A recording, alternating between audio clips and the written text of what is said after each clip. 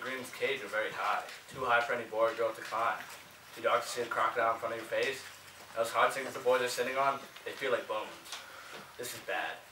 This is very bad. Ted, I hope that was your stomach. I want to go home. What home? He made a deal with us and then he lied, just like they always do. I hate grown-ups. You're the leader, apprentice. Do something. Have a plan. Take the kitchen timer and leave us alone, please. Great.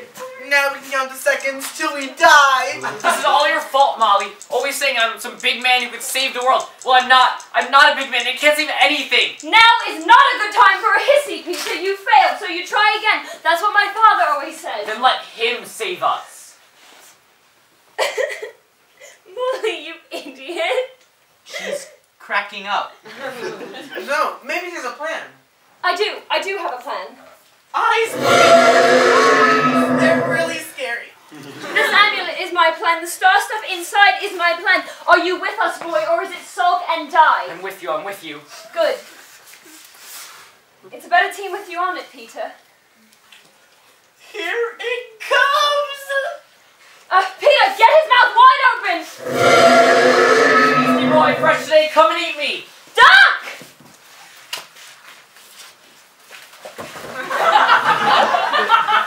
So, basically I'm thinking, let's Get out of here!